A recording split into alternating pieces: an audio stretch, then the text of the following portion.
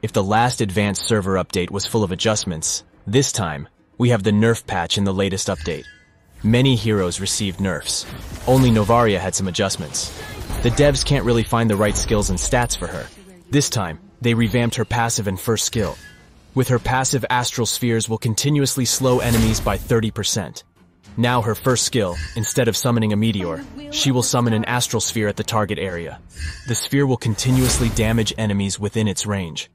After 3 seconds, it will explode, dealing more damage based on the target's max health, while increasing the passive's slow effect to 75%. I think this is much better than before. It can deal great damage to enemy heroes unlike before, though they have to be within its range after 3 seconds.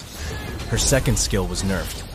Its close-range damage was still powerful till they reduced its overall damage, but increased the bonus distance damage, so it will be more effective to use in longer ranges, making her a mage artillery of some sort. Finally, they drastically increased the mana cost of her ult, but in exchange, second skill casts will no longer require mana during the whole duration of her ult.